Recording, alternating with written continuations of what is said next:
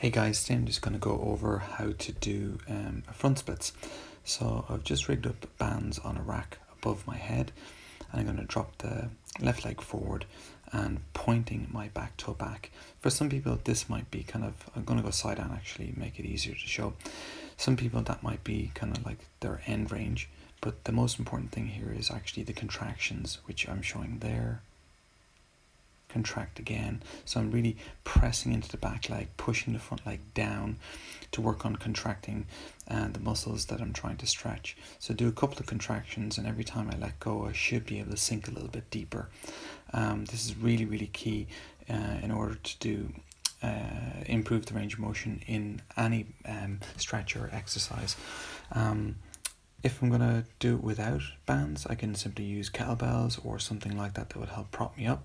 So same rules apply. Get into position, back toe pointed, front toe pointed. I'm going to contract up, there, and release. I'm still maintaining some tension on the release though. I'm not just hanging out in the muscles, but the contractions are unbelievably important.